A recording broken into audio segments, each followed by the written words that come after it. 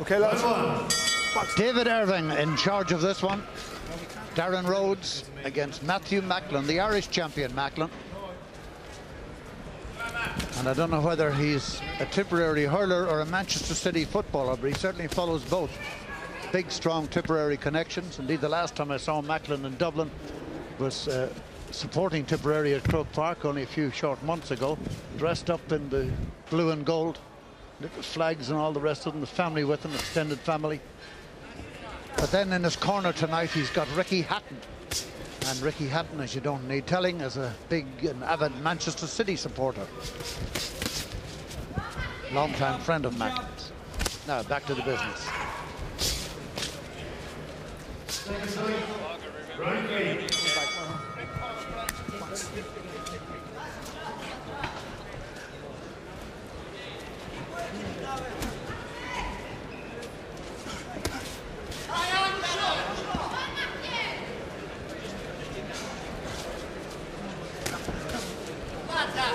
Rhodes, very straight left hand of Rhodes, not quite making the target area of Matty Macklin. Macklin has the right hand cocked, ready for the, if an opening appears, he'll unleash it. But Rhodes is that, Rhodes' guard is held well up, and he's well aware that Macklin can cross a right hand of lethal proportions. Maybe it will when he gets tired. So far, early stages. He can feel the power Macklin has, Jimmy. There's no doubt about it. Even when the punches don't land on target, he can still feel the full force of them on his arms and on his gloves. But Macklin's doing the right thing here. He's taking his time. He's not being overawed. But good right hand there. He's not being overawed by the crowd here. He's taking his time. He's boxing his way in, and he's not going wild, you know, and trying to take this guy out in a few short rounds. But he's doing really good stuff here. This is nice stuff from Macklin. Good solid shots the whole way through. And those body shots are very, very, very hurtful. Good stuff though from Macklin. Good on his feet too. So defensively he's excellent, and he's well able to take a shot too.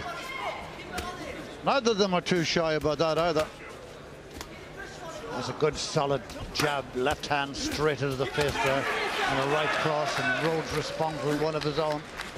But Macklin's punching more and landing more. Depending on referee David Irving sees it, of course. In the early days yet. Oh, a good solid shot there again. A wee bit high, but a good solid body shot. See the way Macklin bobs and weaves here? They see that lateral movement from the waist up. That is very good. That's like Panamanian style stuff, Mexican stuff, you know. And very rarely do you see British fighters doing that. Watch them heads. Watch them heads now. Macklin's good. He looks like the real deal, all right. And what I love about him too, as well as being a pro and getting paid for it, he loves the game. He loves being in, loves talking about it, really enjoys it. There's some conversations between himself and Ricky Hatton as they get fed up talking about boxing and talking about Manchester City.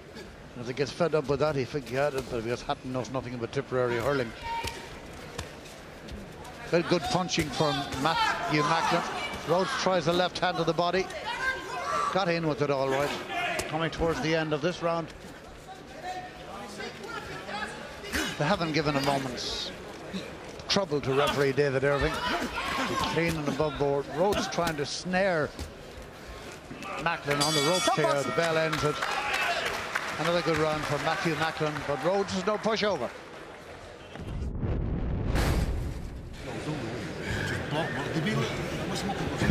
Well, that's the Macklin corner. Billy Graham and Kerry Hayes. Ricky Hatton in there as well. It's not so bad when you have a man like Hatton with you. It's good PR as well. He listens. You can even see there from those shots that Macklin listens. He loves the game. He loves the sport. And he's interested in learning all the time, and that's a good thing. Okay, keep it clean. Keep it clean.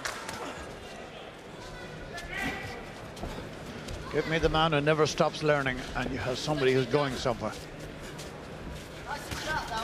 Rhodes did indeed get out the right side of the bed this morning, because he certainly hasn't succumbed in this fight. He's doing well at Rhodes here because he's taking like some really good shots here from Macklin to the head and to the body. So he's standing up well. He's here to fight. He's here to win. But he's got a real mountain to climb here. Take 10 out there. Second 10 now. I said one step back, 1 step back. Second 10. I tell you to step back. That's what I want you to do, David Irving is saying. Mathew Macklin doesn't often transgress. Good honest fellow. And he'll have heeded that as well as he's heating his corner.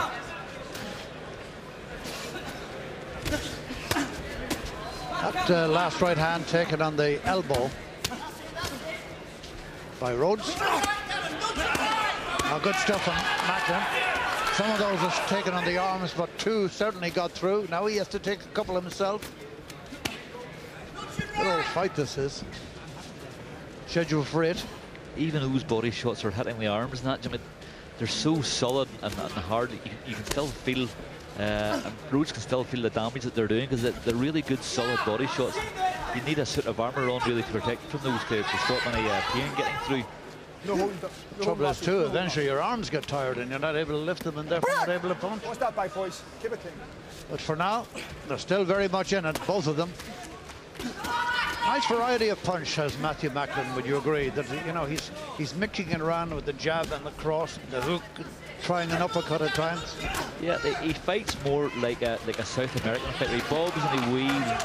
He doesn't dance around the ring. You know, he steps around the ring and his lateral movement is very, very good. You know, and when he throws a shot, he puts all his weight behind it. He's a good, solid punch, and you can tell the way he delivers them that they're hard and they're sore.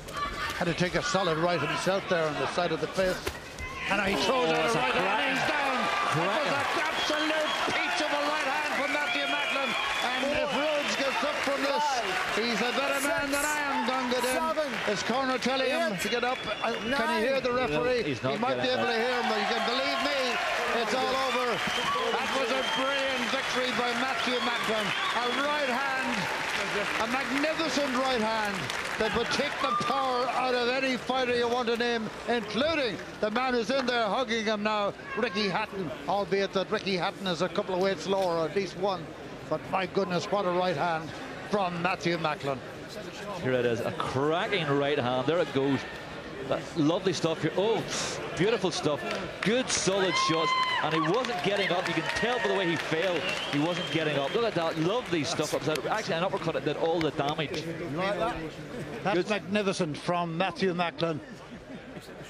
Beautiful right hand. There it is. That's it. And there's a good uppercut here. Oh, sorry, it just fell short of the target. But a cracking right hand. But the first punch did it. And any doubt that was in it was eradicated then with the second one. But it was a terrific win. And a terrific finish from a really, really good fighter who, Dave, might just go all the way. There's a real good chance because he's got loads of ability, he's got class, he's got power, and he's got a good chin. I would say this guy's one to watch for. There's no doubt about that. The 2-minute and 25-second of round 4 with Darren Rhodes failing to beat the referee's count to 10. The winner by count out, Mathew. KO, round 4, Mathew Macklin. Very fine right hand, very fine fighter, and one to watch. And your abbreviations, please. Darren